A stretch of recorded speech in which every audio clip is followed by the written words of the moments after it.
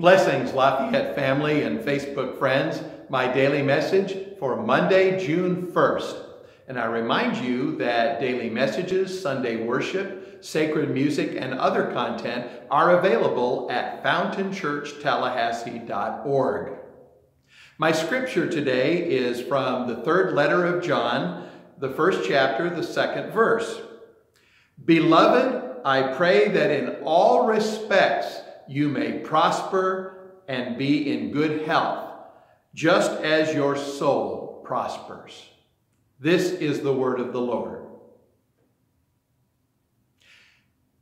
My daily message today is about my wife, Susie. It's her birthday today, and I want to share a few things about her. And first, let me say, there are very few things that irritate me more than when a politician gets in trouble. Suddenly, his wife is the most important woman in his life. She's got to be by his side in everything, whether it's a speech or a press conference or a political tour. That's not the way things are between Susie and me. Yes, I could tell you that she is my life partner and my partner in ministry, but she is so much more. You see, what my wife has taught me and what she brings to ministry is something so much more important than anything I have ever offered. And that is an intimate love which mirrors and reflects the love of Jesus Christ.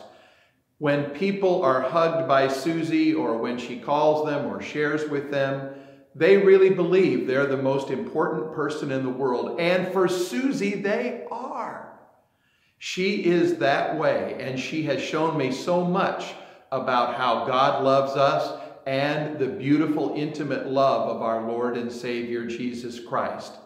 Not only has she improved and prospered my ministry, she has, standing on the foundation of Jesus Christ, she has established it and made it a beautiful and blessed thing. I want to wish my wife a happy birthday, and I pray for many more years, and I thank you for the opportunity to take special personal privilege to hijack this daily message and celebrate the beautiful love of my wife, Susie. Let us pray. Lord, we thank you for those in our lives who mirror and reflect the love of Jesus Christ.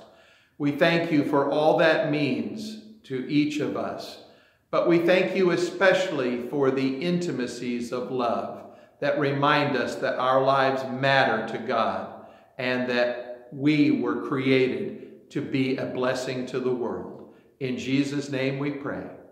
Amen.